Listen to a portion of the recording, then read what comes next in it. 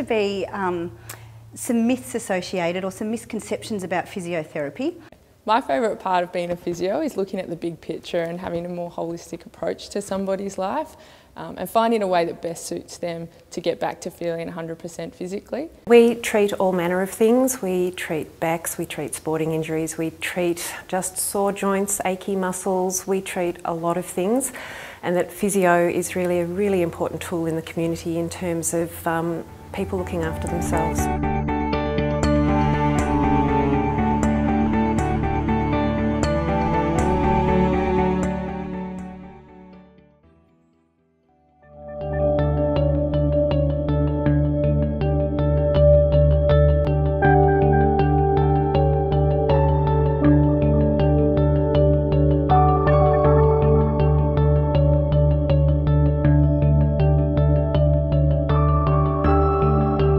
Access to helplines, access to counselling, to medical care, to safe spaces where they can be safe, and also access to justice and legal services as well. So a whole range of things, and every dollar will go a very long way.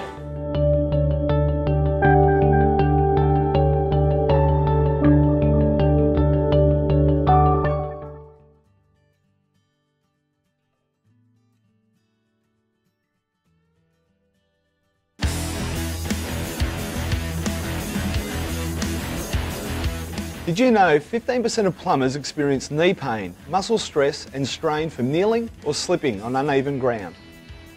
You can reduce the chance of knee injuries by warming up before and warming down after exercise, by maintaining good general fitness and lower body strength and flexibility, and by practicing standing on one leg to improve your balance and leg muscle strength.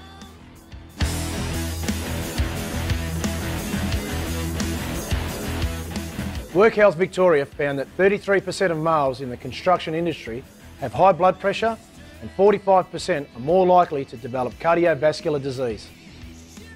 To lower the chances of diabetes and cardiovascular problems, exercise regularly. Exercise can help control your weight, lower your blood pressure, reduce your risk of heart disease and reduce stress. Get involved with the Tradies National Health Month. Check out the website.